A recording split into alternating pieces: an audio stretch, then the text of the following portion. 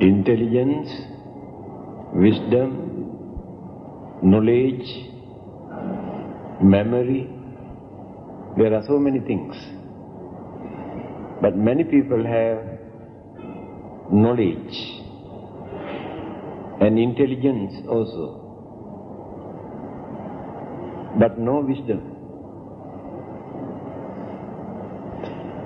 Intellect alone cannot produce wisdom.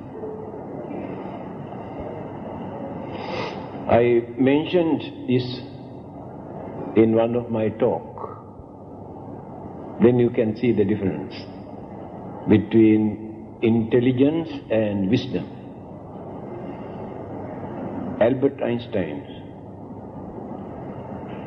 before his death, he requested people to take out his brain after his death and examine whether some sort of extraordinary formations in his brain.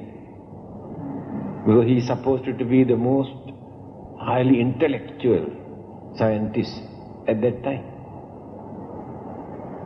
But they have done that. They have examined his brain